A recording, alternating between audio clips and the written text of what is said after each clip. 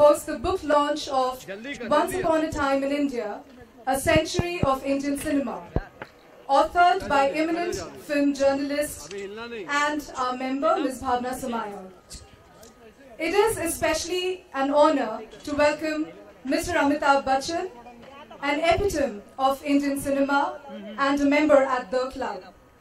Mr. Bachchan, as always, it's a pleasure to see you.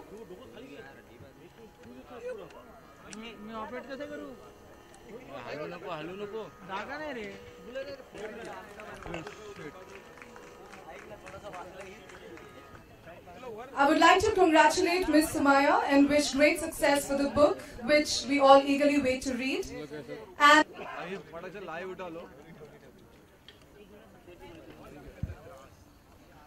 A very good evening, all of you. विशिष्ट अतिथिगण जो यहाँ पे हैं उनका स्वागत है. खास तौर पे आज के हमारे जो सबसे विशिष्ट अतिथि हैं सर अमिताभ बच्चन, बहुत बहुत स्वागत सर. कुछ आदतें होती हैं हमारी जो लग जाए एक बार तो छूटना बहुत मुश्किल होता है. वो एक आदत मुंबई के वॉटसन होटल में लगी थी. वो आदत कब चस्का बन गया, कब हमारी जिंदगी का हिस्सा बन गया, ये हमें समझ नहीं आया. कुछ आदतें हो जाती हैं ऐसी, और कब वो छोटी सी आदत बड़ी होते होते 100 साल पुरानी आदत बन गई, ये भी हमें पता नहीं चला. तो वो एक सेलिब्रेशन है, वो हिंदुस्तान की एक आदत है, वो बनी रहेगी.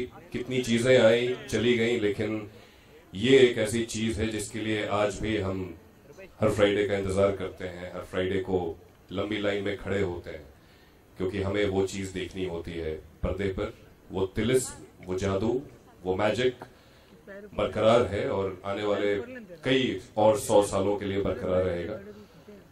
तो आज की शाम, आज की जो इवनिंग है, ये खास शाम जो है, वो उसको सेलिब्रेट करने के लिए है. और एक चीज है जिसको समझना बहुत जरूरी है कि इन चीजों को डॉक्यूमेंट करना, लिखना, पिरोना अक्षरों में, ये बहुत मुश्किल होता है. लेकिन ये पीड़ा अपने कंधों पर उठाया है भावना सोमैया जी ने. मैं उनको फिल्मों की वजह से ही जानता हूं, तो ये मेरा प्रिविलेज है, मेरा ऑनर है कि आज ये किताब, जो कि बाय द वे उनकी 13th किताब है. कई जगह इस नंबर को बहुत शुभ नहीं माना जाता, लेकिन मुझे लगता है कि आज वो नोशन भी टूट जाएगा. 13 बहुत शुभ नंबर है, क्योंकि ये भावना सोमैया जी की 13वीं किताब है. और ये किताब डेडिकेटेड है उसी नशे के लिए, उसी आदत के लिए जो 100 साल पुरानी आदत है, once upon a time in India. पहले तो बहुत बहुत कंग्रेचुलेशंस भावना जी को इस किताब के लिए.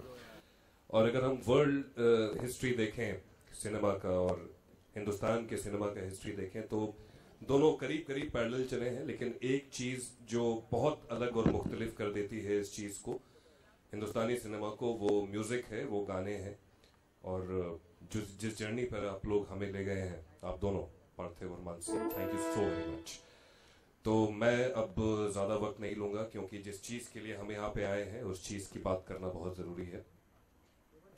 तो स्टेज पे मैं बुलाना चाहूंगा जिन्होंने ये पीड़ा उठाया और आज सक्सेसफुली इस किताब के विमोचन के लिए हमें यहाँ पे बुलाया है. भावना सोमैया जी, प्लीज.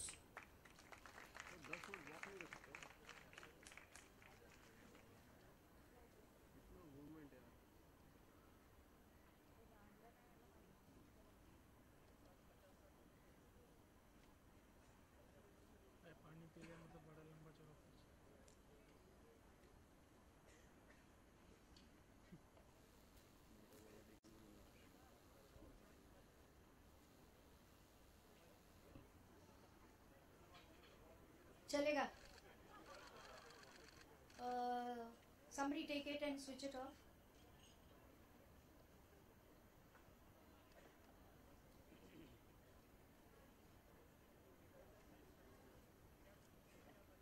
समझ में आया? एकदम ऑर्डिनरी फोन है.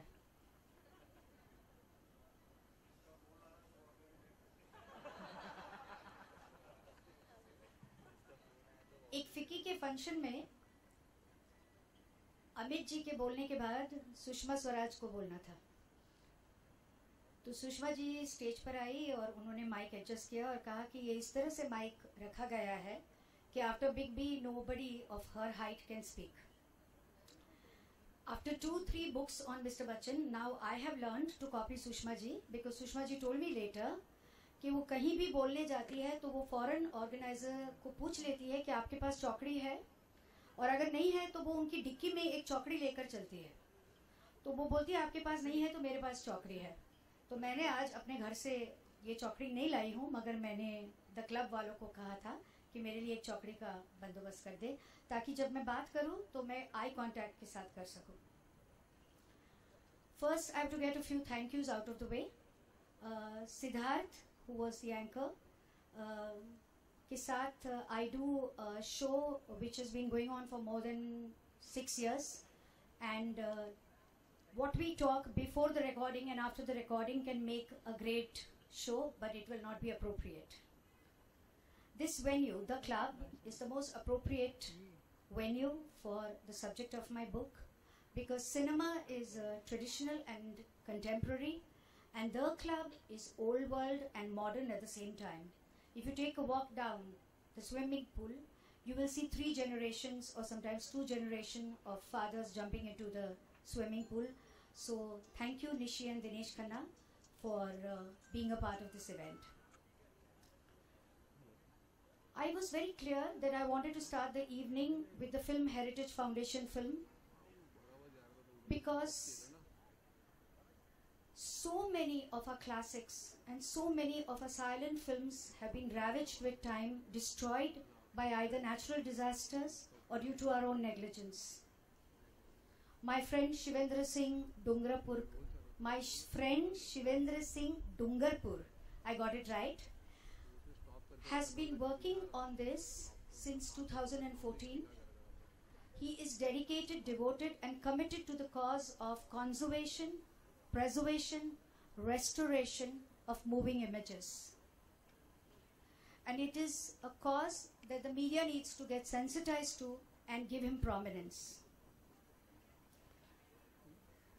Without preservation, there is no documentation, there is no research, there are no books, there is no recall, and there is no nostalgia.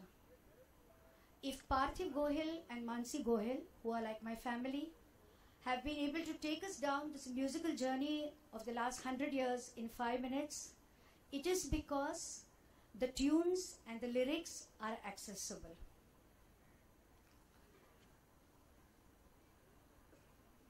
I also have to thank Raindrop Media, Rohini Iyer, who came to me when she was just 16 years old. She walked into my cabin and said, I think I'm going to make a great journalist, and I didn't look at her CV and give her a job. Today no movie is complete without the drop of the rain, and also she's helped in this event. Coming to the occasion, the reason we are all here. Out of all the performing arts, cinema is the most sensitive and the most effective medium. Cinema has the power to transform our lives, to transform our mindsets. Human life is mortal, but cinema is timeless. It told us stories yesterday, it tells us stories today, and it will tell us stories tomorrow. Stories of romance, stories of relationships, stories of friends, stories of family. My endeavor in compiling this book was to recreate images and motifs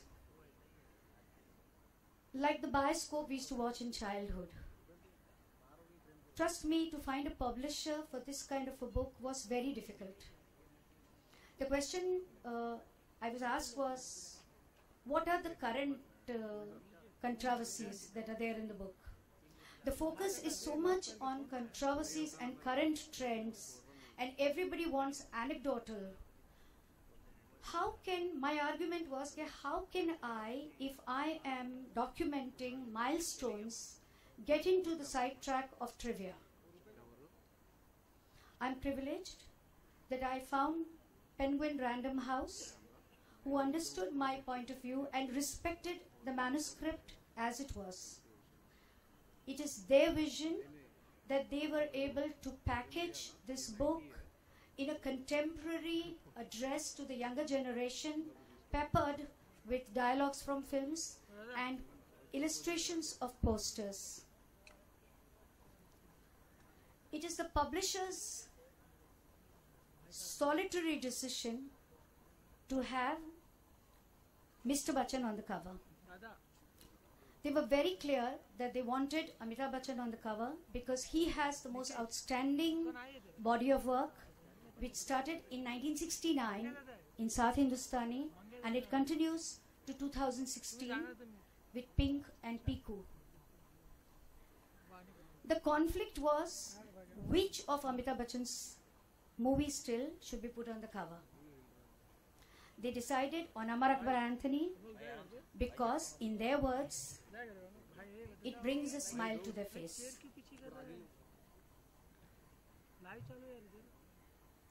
And this is so quintessential Manmohan Desai. It is mandatory that before we call the guest, the chief guest on the stage, you say a few words about him.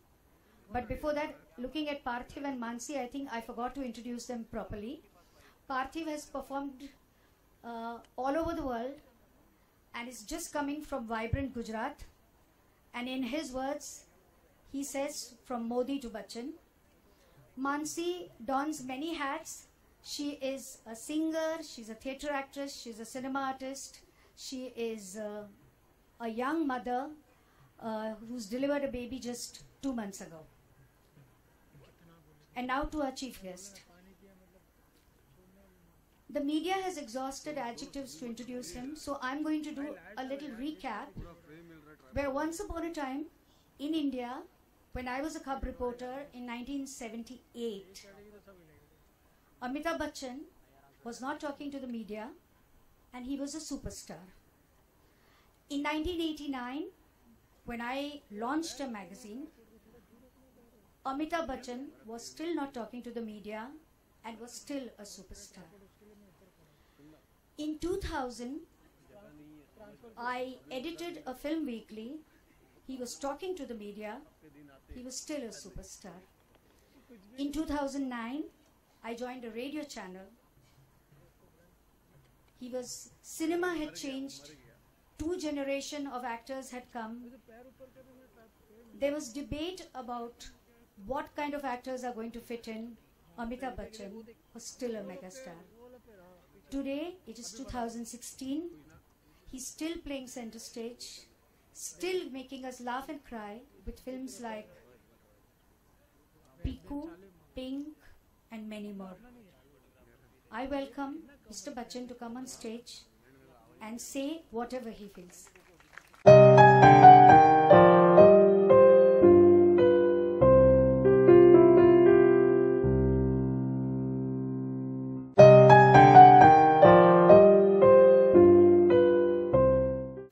इतना कुछ कह दिया, अब कहने को है ही नहीं कुछ। बहुत बहुत धन्यवाद भावना जी और पेंगुइन को और जितने भी इस कार्यक्रम के साथ संबंधित हैं उन सबको। आज मुझे आपने यहाँ आमंत्रित किया, उसके लिए मैं अपना आभार प्रकट करता हूँ। मैं आया था केवल यहाँ विमोचन के लिए, तो किताब लाइए, उसका विमोचन कर देता हूँ। धन्यवाद।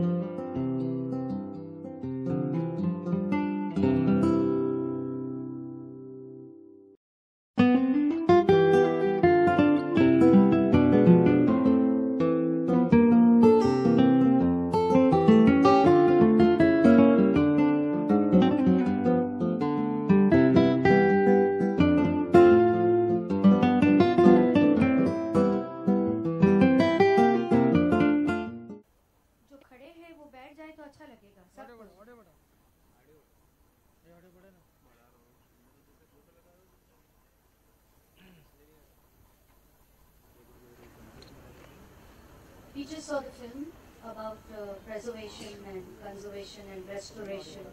And I feel, I've been talking to Shivendra, that my book is associated with that unless you preserve and unless you restore, then you're not able to otherwise document it. Like I had so many hardships in collecting things from the past. And you are somebody who has always felt very passionately about this, and spoken eloquently about this. I just felt that in India we don't have the habit of any kind of documentation. And a lot of our valued heritage has been lost or is getting lost every day. I'm really thankful to Shivain for initiating the heritage concept. I was there for the inauguration when we introduced the institution that is now going to be looking after the heritage of films. And I have volunteered to work in this cause, and Shivain, anytime as always, when you shall need my services, I shall always be there. But really, it's wonderful to have Bhawana put all the thoughts together. The generations to come will want to know what happened in the early years. And there really is no reference point for it. And I think that for somebody like her to put across the 100 years of cinema in the form of a book, which is not like reading a book, it's more interesting to watch it, to go through it in a very fun way. And I think that's a very novel idea to keep the audiences and the readers attracted to something like this.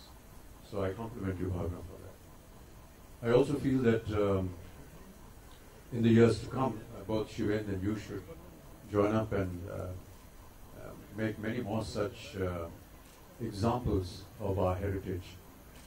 It was heartbreaking to see what we saw in the film of how films are being destroyed.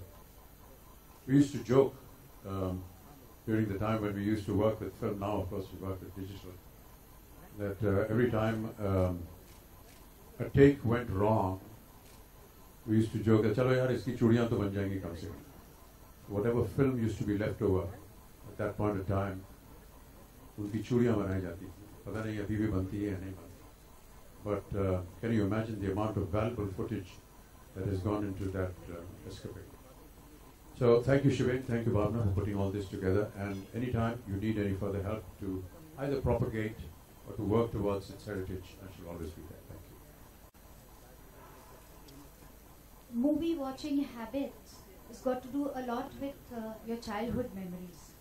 How you were exposed to cinema. For example, we used to have holidays on Thursdays. And my mother used to say that if you finish your homework on time, then your father and I are going to take you for a movie. And my sister and I would finish our homework, we would pack our school bag, and we would be ready to go for a film. Most of the time joined by my nephews and nieces, a car full of people. My mother would pack homemade snacks wrapped in her cloth bag, which was in the dark distributed to us children because buying the popcorns was expensive for so many children. What are your memories of childhood? How were you exposed to films? How did you watch them? I have always been curious to know. I was born and brought up in Allahabad, in Uttar Pradesh. And in Allahabad, the Capital Cinema was the very prominent theatre where we used to go and watch films. In our time, parents used to go and wet a film before the children were allowed to go and see it. So, जो भी फिल्में आती थी और जिसके लिए हम चाहते थे कि हमें जाना है उसे देखने, पहले वो देखते थे, उसका अनुमान लगाते थे कि ये देखने लायक है कि नहीं बच्चों के लिए. उसके बाद हमें इजाज़त मिलती थी वहाँ जाने की. कैपिटल थिएटर शायद अब भी है इलाहाबाद में, और उसकी यूनिकनेस ये थी कि वो एक सिनेमा थिएटर था लेकिन साथ में एक रेगुलर थिएटर भी था. उसके ऊपर स्टेज परफॉर्मेंसेस भी होती, ऐसा स्टेज बनाया हुआ था. और कई बार वहाँ पर हमने पृथ्वीराज कपूर और उनकी जो पृथ्वी थिएटर्स ग्रुप था उनका वहाँ पर हमने उनके प्लेस देखे. और लॉरेन एंड हार्डी की एक फिल्म थी द फ्लाइंग ड्यूसेस, वो मेरी पहली फिल्म थी. और उसके बाद जितनी भी ये सिंड्रेला और लिटिल रेड राइडिंग हुड, इस तरह की जो फिल्में आती थी डिज्नी की, वो देखने जाते थे।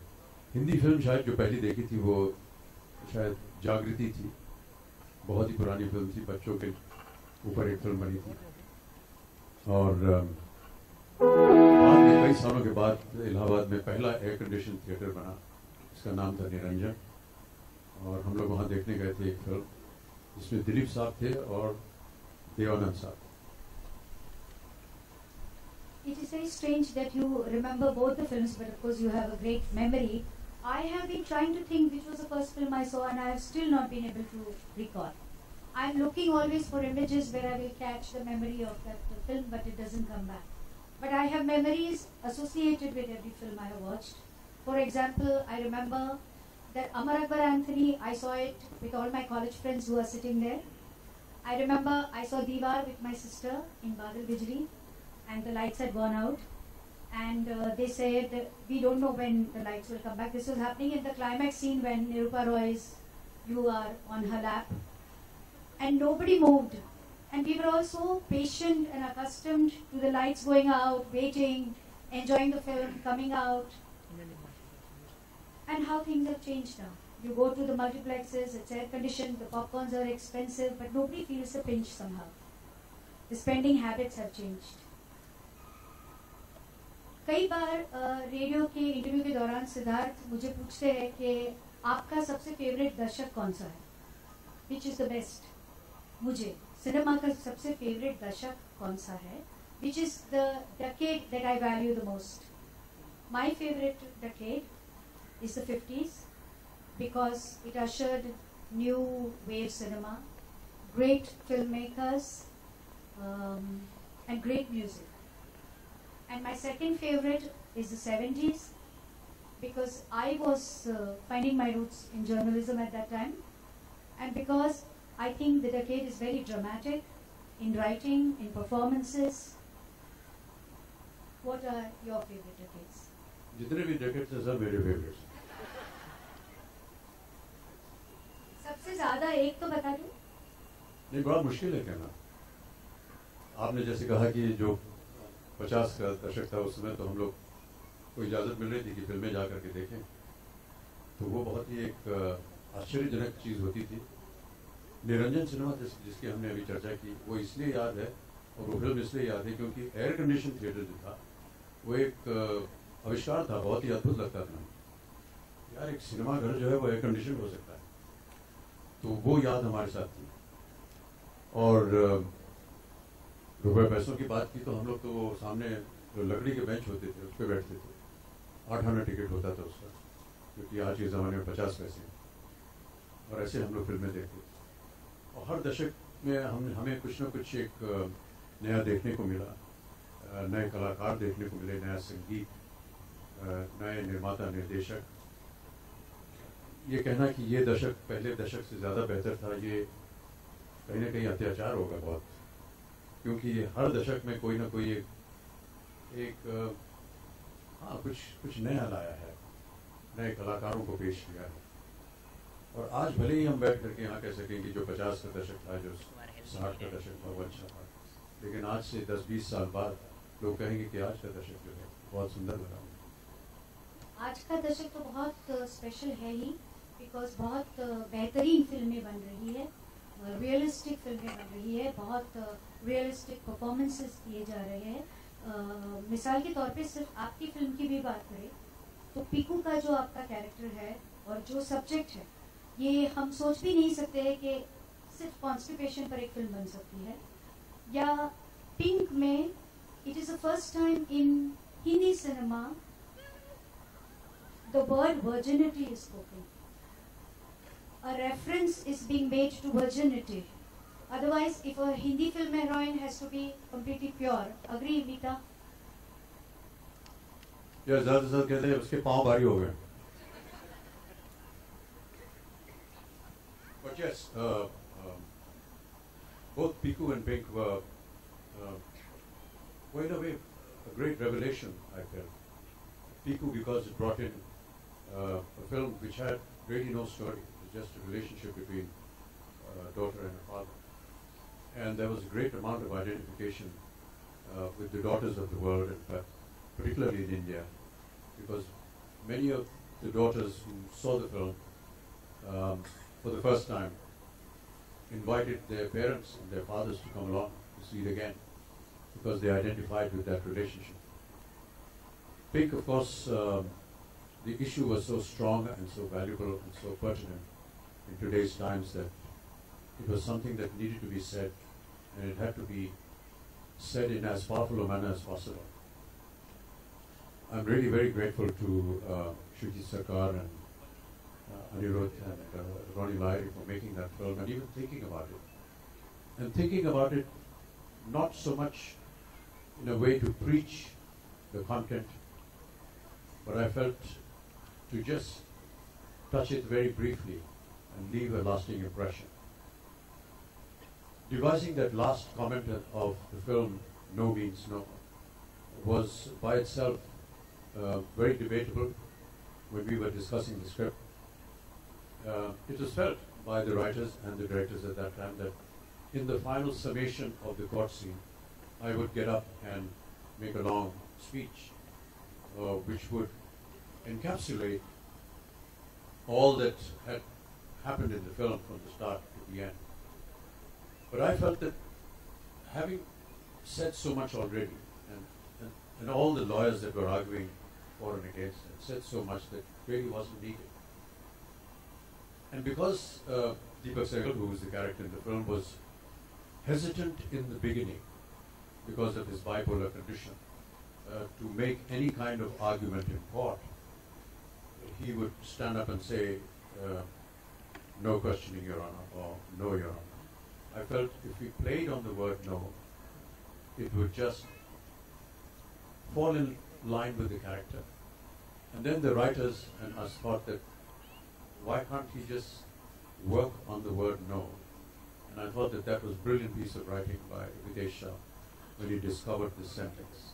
And the way he put it, that when a woman says no, you need to stop. And it can be anybody, your friend, your partner, your sex worker, even your own wife. And I thought that that was extremely powerful. And I'm so happy to have been associated with a film of this nature, because in many ways it almost became revolutionary. The tagline became the tagline of the nation. And in some of our interviews that we did during the promotion of the film with the media, there were at least 2 instances where the lady interviewer actually broke down in tears while she was interviewing us. That's how it affected many people, many women. We still have a long way to go, and we hear of some incredibly hideous incidents that keep happening in our country. And I do pray and hope that they stop.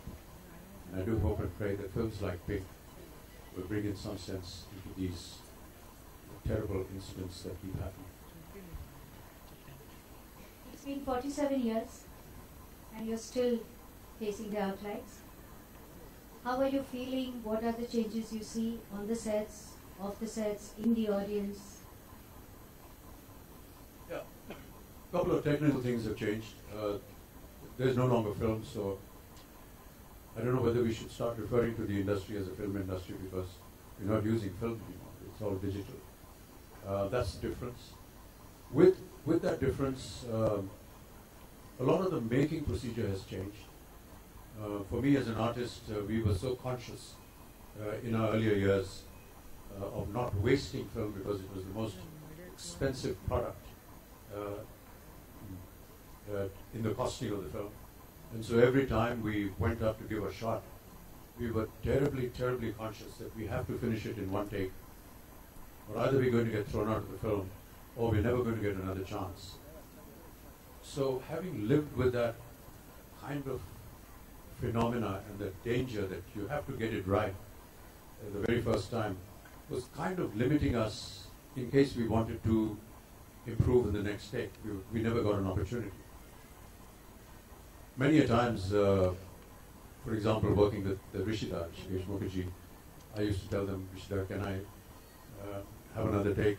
He said, no, ye ek take aur acha hai. I said, please, Dada, ek take aur de dijiye.